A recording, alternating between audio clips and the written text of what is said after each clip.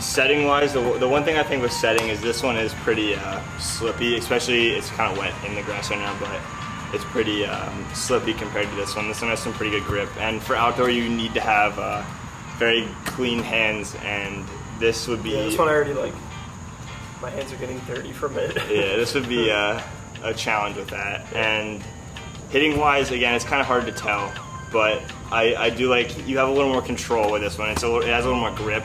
Yeah, this one has a little more grip, so I think with like shots and stuff, you want a ball that you can control a little better than this. I think it would be not as successful with this ball.